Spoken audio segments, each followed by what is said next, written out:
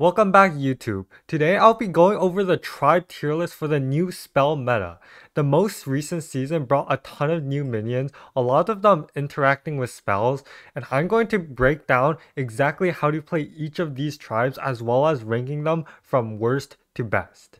I'd just like to remind you all that this list was made in collaboration with some of the current highest MMR players, so I can eliminate my own biases and provide you all with an objective and accurate tier list. Starting off with the worst tribe in the game, it's still mechs.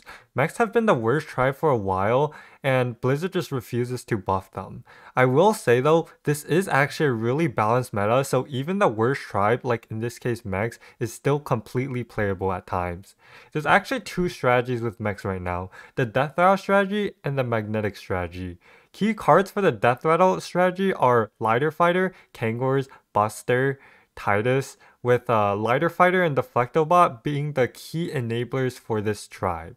This build is honestly pretty good, especially with how broken Titus's tribute is, but it is completely overshadowed by the current best tribe in the game that we'll cover later. The other strategy requires Scrapscraper mid-game to enable Beatboxer, Drukhari, and Utility Drone.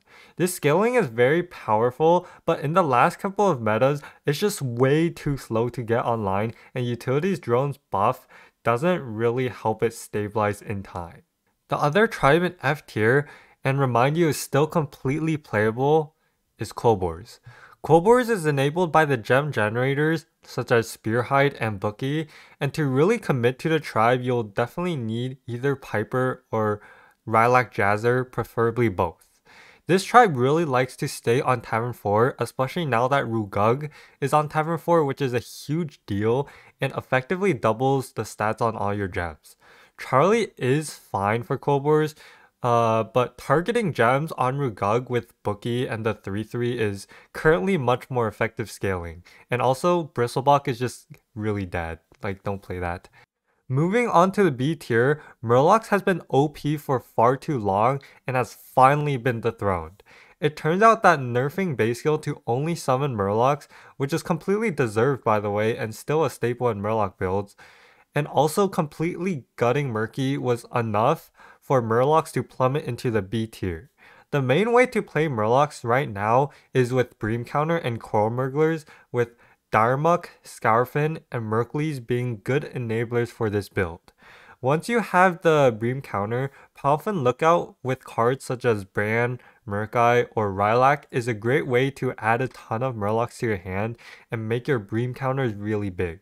I do think Murkeye is just completely dead. Like, the scaling is so bad now, you really shouldn't go for it. Like, but Gurgle is just more stats than Murky most of the times now. Our next tribe in B tier are Dragons. Dragons is an interesting one because it's either really good or really bad. The tribe is definitely enabled single-handedly by Uppy Frontdrake, which is by far the strongest one-drop in the game currently, and you should just pick it on turn 1 whenever you see it. Then, sometimes you triple into Caligos, roll into a Bran, and you're going to have the best and easiest scaling of your life. Other times, you'll just be missing one of these key pieces, like missing the Cali or missing the Bran, and you're going to be scaling slower than RDU's APM. Okay, sorry, I couldn't resist. Anyways, Hunter of Gatherers, Warpwing, and Ignition Specialist are all good dragons to scale, but you're going to need a lot of 6-drop discovers to really solidify the win with dragons. Our next tribe in the B tier is Undead, and there are two styles of Undead. The first one is stat scaling Undead, enabled by a Grave Gobbler opener where you have a big Grave Gobbler already, building around KT and Morose. The game plan is to repeatedly consume and resummon your Morose that give your Undead permanent stats. Pair this with cards such as Titus and maybe Primal Staff, and you can actually scale pretty fast. Admittedly, I've never pulled off this comp before, but I'd imagine the best Undeads to scale are KT and Murgle.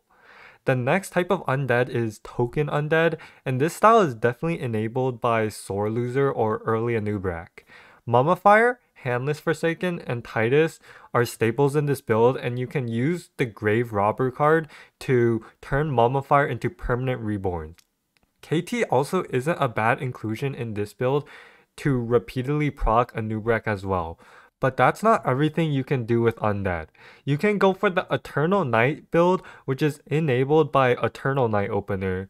Basically, you'll leave a bunch of board space open to destroy and resummon Eternal Summoners and Golden Knights.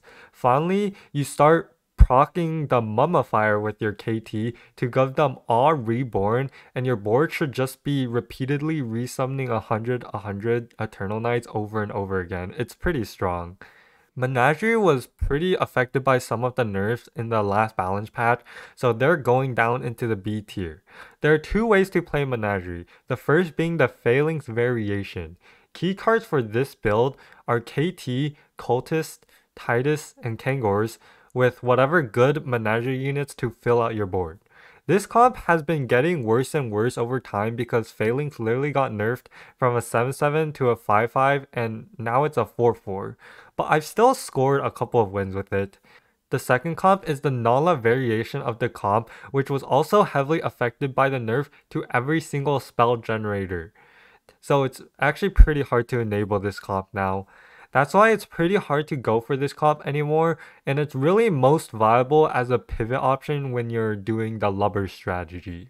Most of the pros were pretty confident in the S tier and the F tier of this tribe tier list, but actually the A tier and the B tier were pretty close and could really go either way. With that being said, let's get straight into the A tier. And the first tribe in A tier is actually Nagas. Nagas is a tribe that I personally had a lot more success with than maybe some of the other pros, so it's a tough one to evaluate. Regardless, Reefriffer and Lava Lurker is one of the freest win openers in the game, so the tribe really can't be that bad.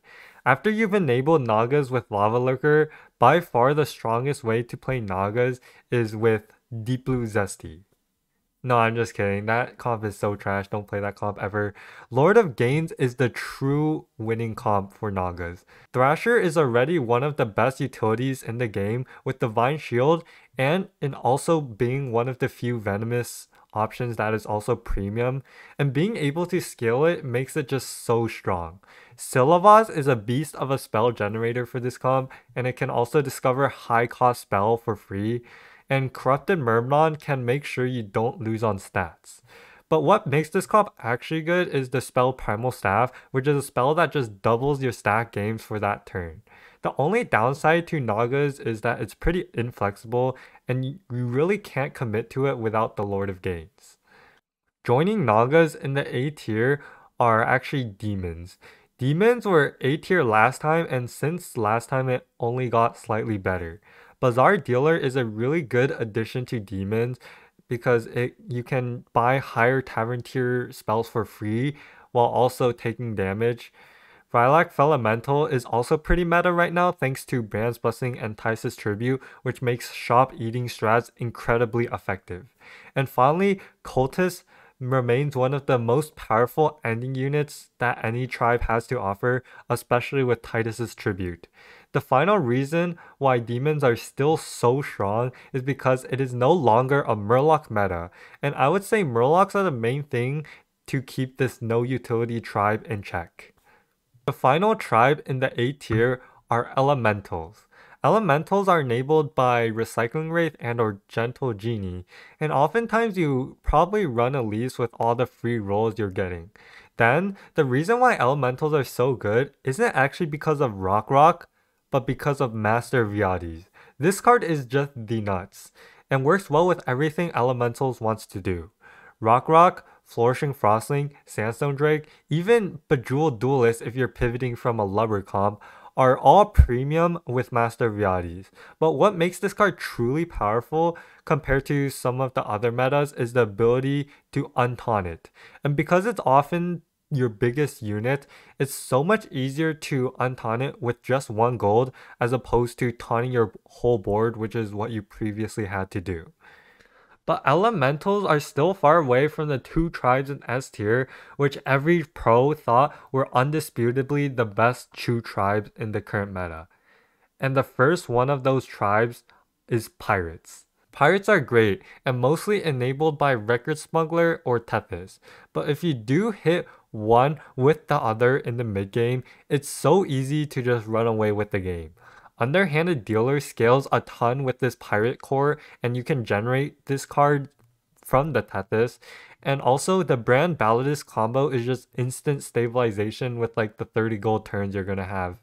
Pirates is another tribe that benefited immensely from the Murloc-less meta, so your units aren't just getting poisoned to death out of nowhere as much. Peggy and Courier are also extremely premium units to play with this setup. I would say Courier is better in a full pirate setup, especially if you're scaling a cleave, but Peggy is more viable in a more brand-esque comp where you're running Recycling Wraith and stuff, which is pretty common because as I've mentioned in previous tier lists, elementals and pirates tend to go hand in hand because both of the tribes, their objective is to scale by spending a ton of gold and rolling and spiking with brand. But basically in general, in this meta, it's so much harder to deal with one insanely big unit, and pirates, demons, and elementals all do exactly just that, which make them really great this meta. But the best tribe in the game right now is so unfair, it just makes every single summon just an extremely big unit. Beasts are currently the best tribe in the game. I will say though, at high MMR we all thought pirates are higher cap than beasts, but I have to be fair to the meta in general because it's just so much easier to play beasts and you can't really mess it up. Like let's be honest, you just buy some cards and put them on your board and you just instantly win. Beasts are enabled by Hungry Snapjaw, Hummingbird, Slyraptor, Mama Bear type mid game, which allows you to pick up that Goldrin and snowball from there. But the main reason I think that beasts are so much better than maybe the other Death Rattle tribes is actually Mystic Sporebat. This card can get reborn. It also works with Titus and Tribute, key cards for beasts anyways. And then you can use it to basically chain Titus's Tribute, which is way too broken for this tribe. Maybe farm 8 spells per turn, probably get Titus's Tribute again, and just snowball out of control that way. The core of this comp is Goldrin, and the rest of your time is spent buying every single Banana Slamma, Chicken, Titus, Mega Horse, and put them onto your board. Yeah, you really can't mess this tribe up, which is definitely why you see this tribe performing so well. Easy to play tribe that caps as hard as the other APM scaling comps is a recipe for S tier, and I really hope Titus's Tribute just gets nerfed soon because I think that spell is way too toxic on beasts and it really makes me mad. Let me know in the comments if you guys hate Titus's Tribute as well. This is the final tribe tier list. Make sure to share this with your friends, but also be sure to share the video to show them how to play all of these tribes and why they're ranked where they are. Another huge thanks to all the pros that helped me make this tier list as unbiased as possible. And remember, this is a high MMR tier list, what you can expect being played at the highest level of Battlegrounds. If you enjoyed this content, all you have to do is subscribe. I'll try to get in one more high effort guide before I leave for vacation, so you don't want to miss that. Peace.